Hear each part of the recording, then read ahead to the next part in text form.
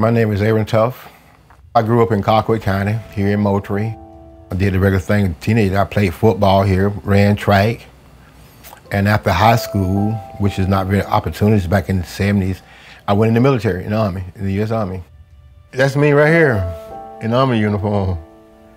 Yeah, that's me.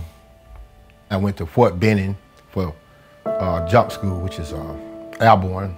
I had never been on a plane.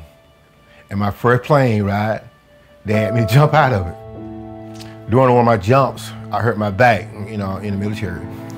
I started having back pains, Instead of you just going to the doctor and find out what's wrong, somebody buy some Hennessy, get a nickel bag of weed, and you forgot about the pain.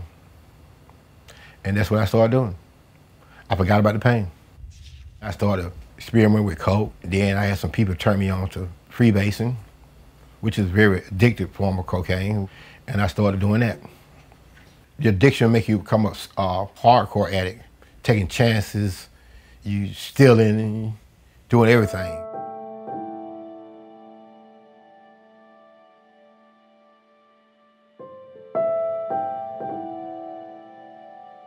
The first night I came out, I stopped around the block.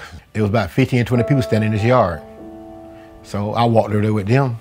By that time, an undercover agent was out in the wood with his night scope. He was watching activities in that yard. And he said he seen me make hand motions to people. They looked around in that yard, the empty yard, with a flashlight, and they picked up a little piece of paper. And they came to me and they told me to put my hands on the car, and I'm being arrested for possession of cocaine to distribute. The problem I had about $90 in my pocket. So naturally, I'm selling drugs.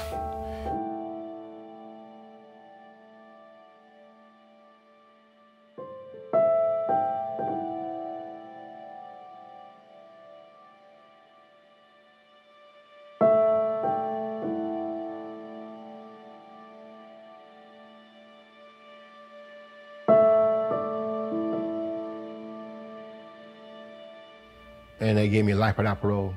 And I'm 39 years old.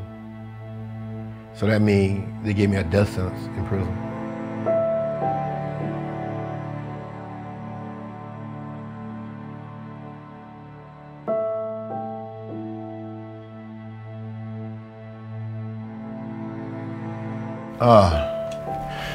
My mother, she told me, "You gonna get out one day." I be saying to myself, "Mom, I ain't getting out. You be making me think I'm getting out."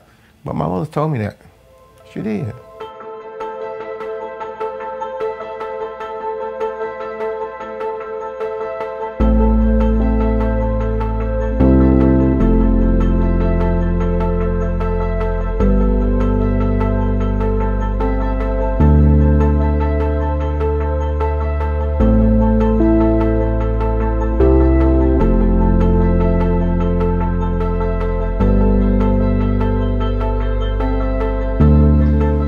It took me a while to be able to talk.